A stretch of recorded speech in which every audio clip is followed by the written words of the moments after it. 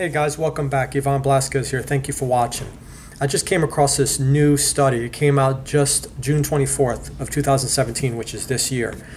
And it's called Repletion of Branched-Chain Amino Acids Reduces mTOR1 Signaling but Not Improve Metabolism During Dietary Protein Dilution. What I want you to think about is the title, Dietary Protein Dilution.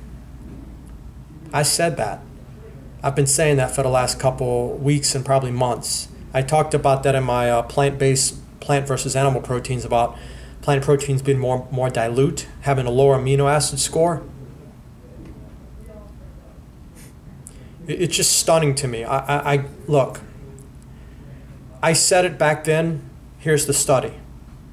I don't know if these researchers watched my videos, and I don't think so, but it's a really interesting coincidence.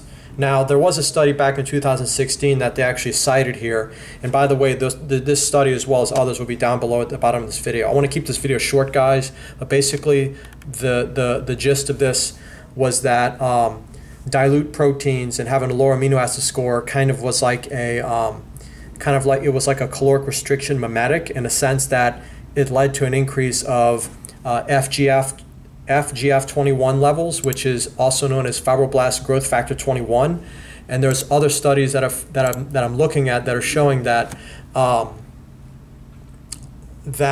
prolonged fasting can induce FGF21 levels as well as exercise, and that adiponectin mediates the metabolic effects. So they kind of work in tandem, which kind of goes in line with the fact that I'm a fat loss expert. I understand the science, all of these hormonal aspects, the endocrine function in the system, like, you know what I mean? Like, I'm piecing it together, but I understand the systemic systems of anabolic versus catabolic, and I talk about this in my Cracking the Obesity Code.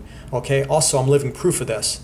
Okay, I'm not just some guy talking. I actually am ripped all the time. It's because I understand the science, and it means I can help a lot of people, and more people need to like sign up to work with me because I can help people. You know what I mean? And I'm never satisfied. I'm always trying to get better. So if there's, you know what I mean? Like, I'm open to constructive criticism. But that being said, guys, I mean, all this is like bells and whistles. By the way, check out my new Denver video. Again, you can't see it for at least 2 months, but you can certainly, I'm actually going to make it accessible by rent at a very nominal fee. At $1.99, you get it for 3 days. And you can ask me all the questions you want, and I'll send you all the research on that video. But I talk about the gut microbiome in this Denver video, and there's talk about this new gut bacteria in the stomach, or in the in the digestive system. So basically, FGF21 and also this protein dilution, guys. There's studies that are coming out to support it, and it makes me feel totally vindicated. Again, it's not the end-all be-all, but at the same time, it's just further credence to the fact of kind of what I'm talking about and how I know what I'm talking about. And these Denver videos are just kind of proof of that, and that I don't have any other videos. A lot of my videos are just this, where I'm kind of talking and I'm giving information and citing research at the bottom of my video. This Denver conference actually shows me, like, actually like in dress clothes, meeting other professionals, and you guys can see that. Just to kind of to legitimize the content in the channel.